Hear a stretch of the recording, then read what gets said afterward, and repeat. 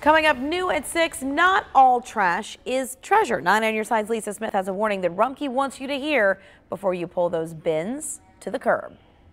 We process about 1.5 million pounds here per day. About 10% what comes in here shouldn't come here at all. It's trash.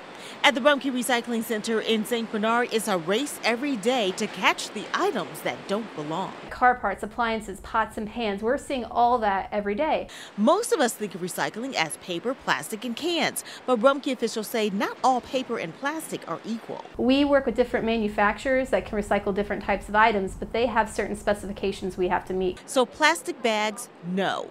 Fast food cups, no. Takeout food containers, a no. Those drink cups that are designed to contain liquid, they're not going to break down in water. So if by now you're thinking you haven't been recycling the right way, you're not alone. This reject bin is now filling up with all sorts of items, like since now it's summer, barbecue tools. Rumpke has been trying to re-educate customers on what they will accept. Plastic bottles, aluminum cans, steel cans, paper, cardboard. We want cardboard. We also would like glass bottles and jars and cartons. They say they want customers to keep recycling. They just want it to count. In St. Bernard, Lisa Smith, 9 on your side. Rumpke says batteries are a big problem too. They also don't belong in the recycling bin at all. They've actually caused several fires.